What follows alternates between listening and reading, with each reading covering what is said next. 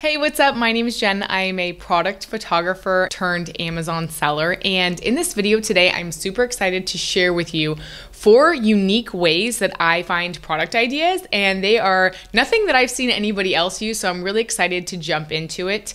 And I'm also going to share with you the criteria that I use to see if this is a product that I might potentially consider selling on Amazon. So be sure to stay tuned for all of those tips and tricks. For the purposes of this video, I am gonna do some product research in the home goods or home decor space, just so you can see a couple different places that I like to look for product ideas. So the first place that I'm at here is Etsy, and I absolutely love Etsy. Etsy has a lot of homemade goods, and a lot of times you see a lot of trends start in Etsy that end up moving over to Amazon. So if you want to be on kind of the early part of that trend, you might want to go check out Etsy and see what's trending there. So I've just typed in here home goods, and I'm just going to kind of start scrolling through to see if anything pops out at me. And I'm looking for products that don't require any sort of customization. So things that would be, easy to just procure on Alibaba and sell on Amazon. I don't need to have any sort of custom signs like we have here. And I'm also looking for products that are gonna be in the $20 to $50 price range. Obviously on Etsy, because things are handmade, a lot of times people are charging a higher amount than you would see on Amazon. But that being said, still looking for those higher priced items. So if something was $10, for example, I wouldn't want to try to sell that on Amazon if it's only $10 on Etsy. Now, something I'm noticing here just as I'm scrolling through is that there are a lot of neon signs, and some of these don't require necessarily to be customized. For example, this glow up sign, that's something that you could sell on Amazon, and I'm sure a lot of people would purchase that. Either, girls in their getting ready room, or maybe like hair salons would purchase a glow up neon sign. There's a lot of custom ones on here, but I'm sure that there's a couple phrases like "you got this." I love that. And the price point's good. It's a higher price point, which is what I'm looking for. So I'm gonna write down neon signs as an example product that I might look a little bit more into. Okay, so super interesting. So I love Etsy because there are just so many different products on here. It's kind of an endless hunt, and you can type in your niche. You're gonna wanna stick to things that are within the jewelry, clothing, home and decor, wedding party favors. You're gonna find a lot of ideas on here. Toys and entertainment, arts and collectibles. These are kind of their primary categories. So there's some categories that aren't really going to work that well with Etsy, but if you're looking for something that could potentially be handmade, or you want it to appear like it was a handmade item, this is a good place to go get some inspiration and some ideas for your products. The next place we're going to look is Pinterest, and Pinterest kind of goes hand in hand with Etsy. A lot of Etsy products end up showing up on Pinterest, but what I like about Pinterest is when you click on one item, a whole bunch of other items will pop up kind of in that category, and you can just kind of go down a rabbit hole. And that's really what you have to do when you're doing product research. You have to really kind of dig into those different rabbit holes of spaces and find what's trending and what people are really interested in. So I had just typed in home goods and like home decor. This one product popped up here. It's this handmade orange slice holder, and I thought it was super cute. So I was thinking about maybe some sort of like ceramic key holder, which I thought was really interesting. And then as I scrolled down a little bit more, a couple things popped out at me. The first thing here is this lips ceramic planter, and I've seen a lot of like interesting little ceramics that people put their plants in, and I'm sure there's some trending searches on Amazon, but until we go dive into there, we won't know what's really popular. So I'm just gonna write this one down as well. The other things that were really standing out to me, I think, and I've seen these a couple times now, are these Anthropologie tile shakers. So there's not only a tile salt and pepper, but there's also the tile spoon rest, and I just think it's so beautiful. And so I'm really curious if anybody's kind of tried to jump on this on Amazon. The thing about Amazon is a lot of times when influencers are sharing products on Amazon, they're sharing what they like to call dupes. And dupes are kind of like a remake or a cheaper version of a more expensive product. And when you're looking at products on Anthropologie, Anthropologie is traditionally a very expensive website. They're gonna have higher end home goods, clothing, that sort of thing. And so if you're thinking of trying to get product ideas, but maybe you wanna be a dupe, you could end up having an influencer promote your product as a dupe on Amazon. Okay, so moving on to my third favorite place to get product idea inspiration. and that is gonna be TikTok. TikTok has sort of an endless supply of video content around any sort of topic you want. So that's the beautiful thing about TikTok. Once you start looking for certain topics, let's say you create an account and you start following a bunch of home goods and home decor TikToks, as you start scrolling through, every time you log in, they're gonna keep feeding you that type of content. So this is a good strategy if you have a specific niche and you're looking to always have new product ideas for that niche. I would definitely recommend creating a TikTok account. Go follow some of those popular accounts in that niche, and then all these different product ideas are gonna pop up for you. And you're gonna see what's going viral, what people are going nuts about, and you can end up jumping on a trend pretty early. So just kind of scrolling through here, I'm looking for, you know, products that, and I just typed in home decor here. So you can click on the videos and, you know, watch them and see what they're about. Okay, this is really interesting. So there's like this globe lampshade, I guess. I like it because as I'm watching her unbox it, it actually started out really, really flat. And when you're selling products on Amazon, you wanna make sure that the products you are selling aren't like super large, so you're not paying a lot for shipping. But if it looks like a high-end item, we could potentially charge a lot more for something like this. So bedroom decor rice paper shade. Okay, so that must be what it's called. So I'm gonna write that down. Next, we are gonna move on to my fourth and favorite way to get product inspiration. And it's a little app called Like to Know It. There's also an app that you can use on your phone, but I'm just here on the desktop version. And as you can see, it is a website that's got a whole lot of products. So if you haven't seen Like to Know It before, let me explain. When there are influencers on social media sites like Instagram or TikTok, and let's say they post a picture, and in that picture is a bunch of home decor, and there's 10 different items. They've got their couch, they've got the blanket on their couch, they've got the lamp, they've got all these different products that are essentially in one picture. What they can do is upload that picture to Like to Know It and link every single product. So when they link those products, they're linked to their affiliate link. And so when it's linked to their affiliate link, they get a commission of the sale if you go and purchase that product.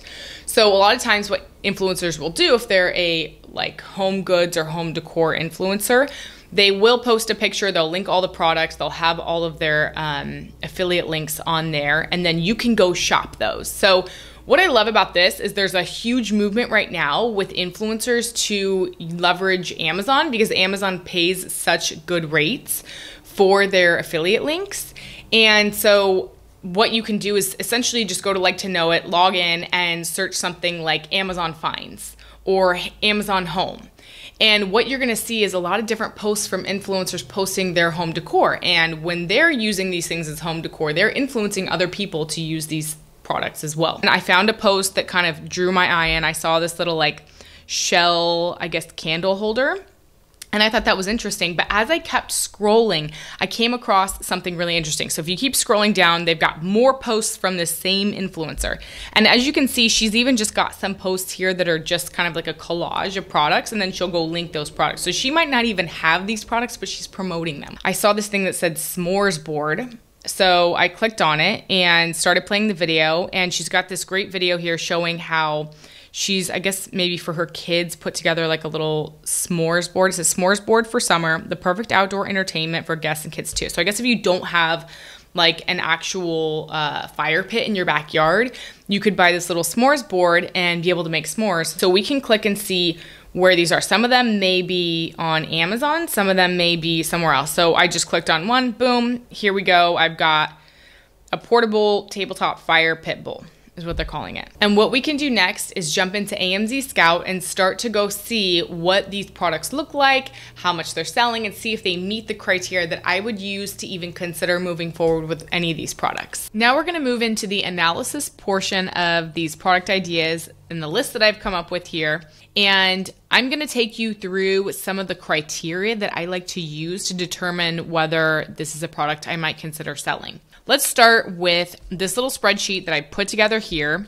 I've got a couple different columns here. So I've got the product idea, and this can also be the keyword idea that I'm going for, because that can be very different depending on what the keyword is. And then the next thing I have is search volume. So how many people are actually searching for this on Amazon on a monthly basis. I've also got the price point too. I want to make sure that we're looking at products that are between $20 and $50 or more.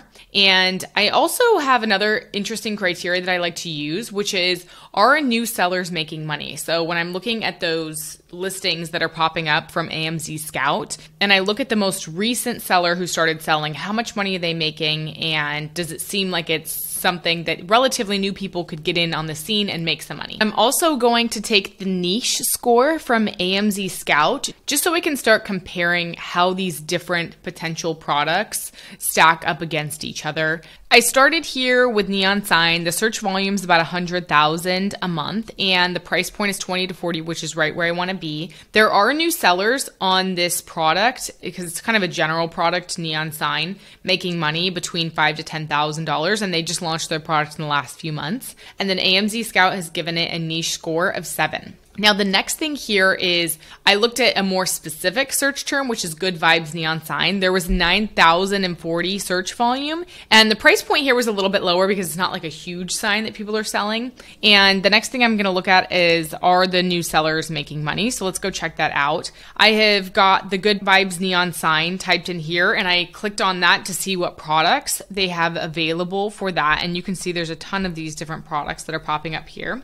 But what I like to do is look at date first available, the DFA, and when you sort by most recent to oldest, that's going to give you an idea of how the people who just recently started selling are performing. It's showing me the most recent seller started in July, which today is July 19th, so that was just a couple weeks ago, and they're estimating they've made $900. Now the next one is June, they made $4,000. The next one is June, $3,700, May, $6,300, April, $2,400. Obviously, we don't know how much these individual sellers are paying in terms of PPC or any of those metrics. We haven't gone to go analyze their listings, but I'm just trying to understand, get some general idea of people that have started selling at least this year, how they're doing. So what I'm seeing is somewhere between 2 and maybe 7,000 I would put here. 2 to 7K. Okay, so we'll put that in right there. And then the way to grab the niche score. So right now I'm here in Amazon and I typed in the good vibes neon sign and it's giving it a 5. So I'm going to add 5 here for the niche score. The next one I want to look at is this tabletop fire pit. I'm going to look at it in Amazon first just to kind of get a feel for what the market looks and feels like and see what the different styles of products are. What I like about this product, just jumping out at me first, is there's a lot of different shapes and sizes of this product. So I'm noticing $19 to $59 to $70 to $80. So there's really like kind of a whole range, and I love that there's different colors to choose from, and that really means that there's either an opportunity or there's not. It's just totally oversaturated. What's interesting here is they're actually giving me a 9 for the niche score. So that's really incredible. So let's click on that, and I'm going to add that here while I'm thinking about it. And then we'll kind of run through. So I clicked on the niche score and now it's pulled up AMZScout. So you can see you can either go through the application or you can use the extension. And right here, I'm using the Chrome extension. While that was loading, I went ahead and went into AMZScout to go look up that specific search term just to see how much volume they have. And I am absolutely flabbergasted by the volume. They've got 296,000. So now I'm kind of going, okay, what's going on here with this niche? We've got tabletop fire pit bowl is 9,000, and I'll click here on the little trend as well because I want to make sure that this is not something that just like popped off last month. It's something that clearly is trending over time. But I'm just going to take this number here that they've given, the 296, and add that to my spreadsheet. I love that AMZScout actually gives you an average price. So you can see obviously the prices are all over the place, anywhere from $20 to $100. So we'll put that here. We'll put 20 to 100, average is 45. So that's helpful as we're looking forward to see if we want to sell this. And then I'm going to sort by clicking available from, and it looks like the most recent available from here is July 10th. So let's see how much money had they made. $870. So they've only had 9 days to sell. So we'll give them a chance. The next one has done 1,500, 2,100, 10,000. Okay, that's interesting. So we have a product here that launched in May and is doing 10,000 a month. That is kind of like popping out at me. And I go back, this is the beginning of the year, right about here. So I'm seeing 24,000, 9,000, 4,000. So I think we've got like 1,500 to really 24,000 in the last 6 months. 2 to 24K. Okay, so great range. So we've got a great niche score. So this product's turning out to be really interesting to me. I hope that you've enjoyed this video. Be sure to like and subscribe. If there are any questions that you have, leave them in the comments.